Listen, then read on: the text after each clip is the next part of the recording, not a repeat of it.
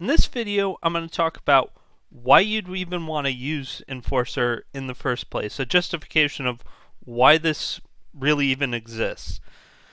So, in my experience, I've used Spring Security ACL, and that some of its limitations drove me to want something better, which is why I came up with Enforcer. And I'm going to go through some of my arguments of why I think it could have been done better, and what how Enforcer actually uh, does that. I'll also go through a few other various options that I saw at the time and I see now, and why I didn't use them, and thought that Enforcer would be a better solution. So first thing right off is Spring Security ACL uses Spring EL in its annotations. And until most recently, there was no compiler help, no syntax highlighting, and it's a very constricted, Spring-based language. More recent versions of IntelliJ have included supposedly some syntax highlighting, but I'm willing to bet that if you actually extend, EL, it may or may not actually, pick up, highlighting of, what you extended. And I'm not sure how well it deals with, things like parameters and stuff like that, where, with my Enforcer plugin, it's just a closure and it can access any of the parameters.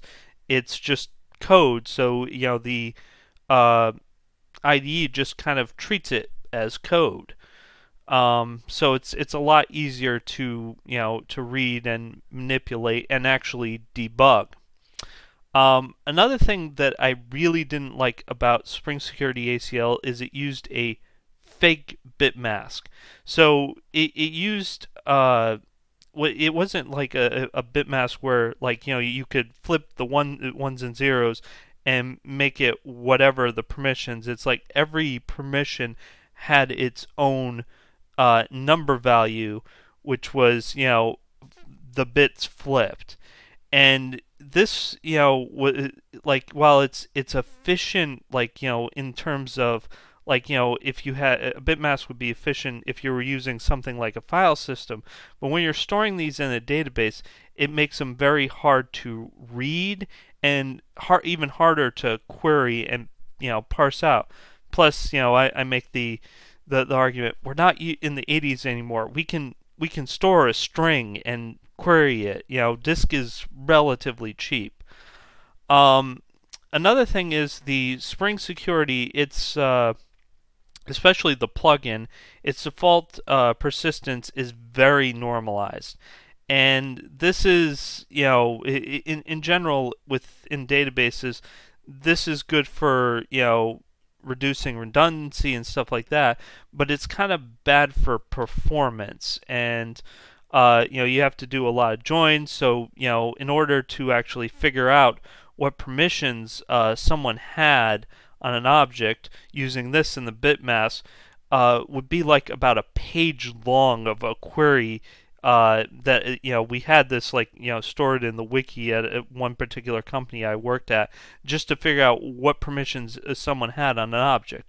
Whereas with the way I set it up in Enforcer, it's very much denormalized, so that there's pretty much just one entry for the permission per user. So the query becomes very simple. It's pretty much like one liner or so. So the other thing is that I found is updating the permissions in Spring Security, at least in older versions. I don't know if this has been fixed by now.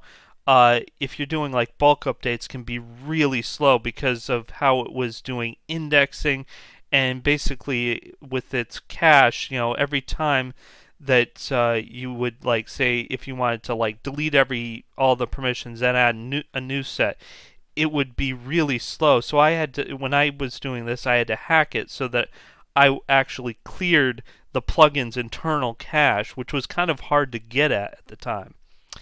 Another really big drawback that I see with Spring Security ACL and pretty much most of the other permission services is they use Spring proxies, which if you're calling from within the same class, the annotation, the class that the annotation is on, or the method that the annotation is on, that check will actually never get run. You have to actually call from outside whatever that class is inside to that class to get it to be run. So if you're in the class and you want to call it and have the security, you have to actually get the Spring context and call outside back in. And this can lead to some false negatives and a false sense of security in my mind, because I've seen this and I've lived it, and it's like my first iteration, if I hadn't tested the false negatives, it's like, wow, I would have had like a bunch of security holes in my code. So I see that as a major problem with these types of permission systems. Now it's kind of what you have within because of the way Java works. You have to have like an annotation processor, and that's how Spring proxies work. But within Groovy, we have AST transforms, and that's the way Enforcer works. So basically, when you use that annotation, that code gets injected at compile time and is run every time you call that method. So in my mind, it's a little bit more secure. Another thing, and I've kind of already mentioned this, is the permissions in Spring Security ACL. Since there's no hierarchy that I could find, like I actually went back and looked for this. In one instance, previous employer, at one point I think we had about 1,000 containers, and we had like over 400,000 permission entries. And I introduced something similar to this plugin, and it went down to 20,000 permission entries, which is huge, in terms of maintenance and readability and things like that. So extending Spring Security ACL for me is not straightforward. I tried to do this at several times and failed, because it was like I said, with the way the compiler doesn't really help you. You have to basically kind of do your coding and hope it works. And I just found that I tried to add things and override things, but it's like nothing seemed to actually work when I tried to override things. And I know there's ways to do it, but because of how hard it was, I don't think it's really worth going to that level. Another thing is it's somewhat hard to test the annotations. Now, Enforcer, the way I have it set up is in tests, the annotation is turned off by default, but if you want, you can turn it on and actually test what those annotations are doing.